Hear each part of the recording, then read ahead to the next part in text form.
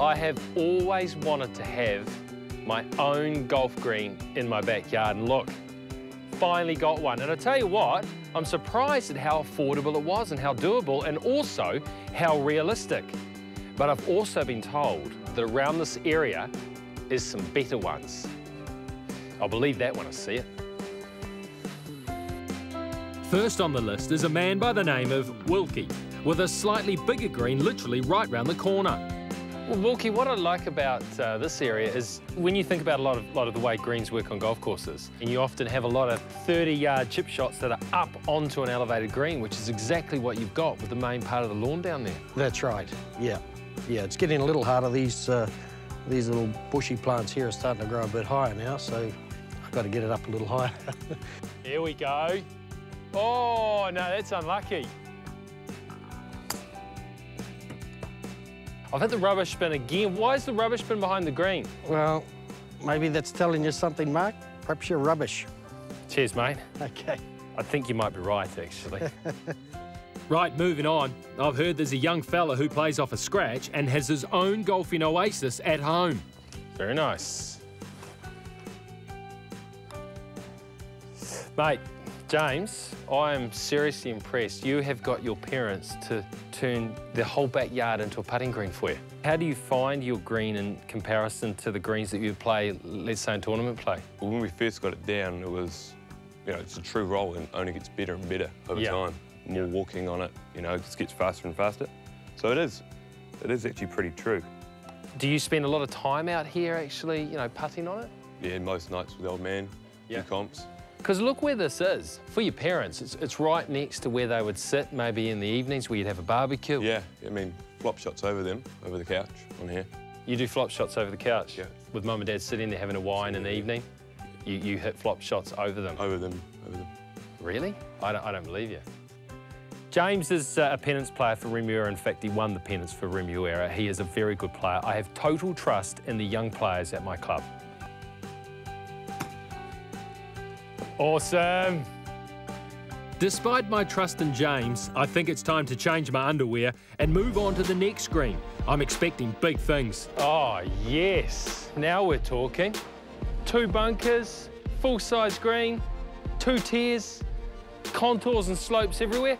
This is how you play golf in the backyard.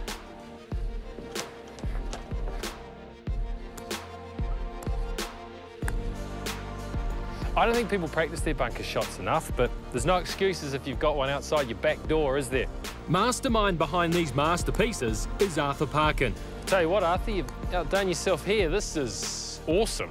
Thank you, Mark. Yes, this was, from start to finish, was a challenge and a very exciting project to be involved in. When I came here, it was a tennis court, and we've turned a tennis court into quite a full-scale green, which has challenged us all on the build aspect and the design aspect and the logistics. Now, here's a scenario that freaks people out, having a chip over a bunker to a tight-cut pin. But not if you can practice it at home, it doesn't. Go in. Oh.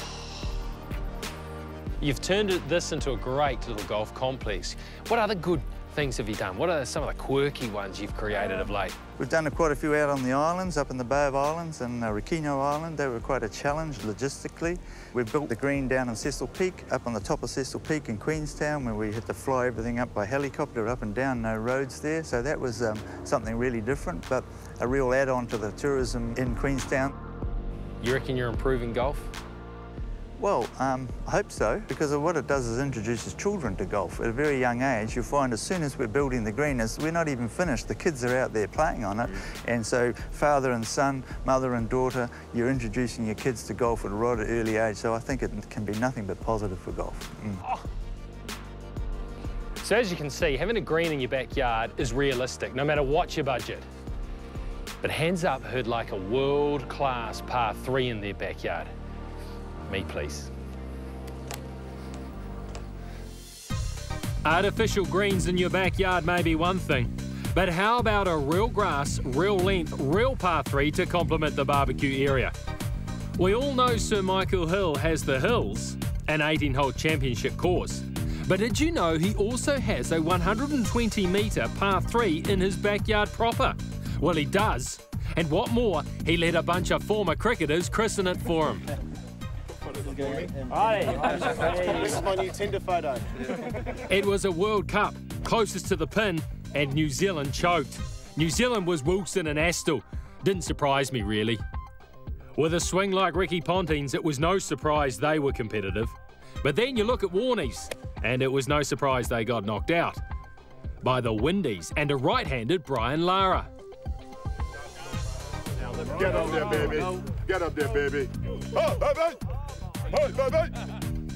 He and Sir Viv knocked out the Aussies and took the Poms on in the final.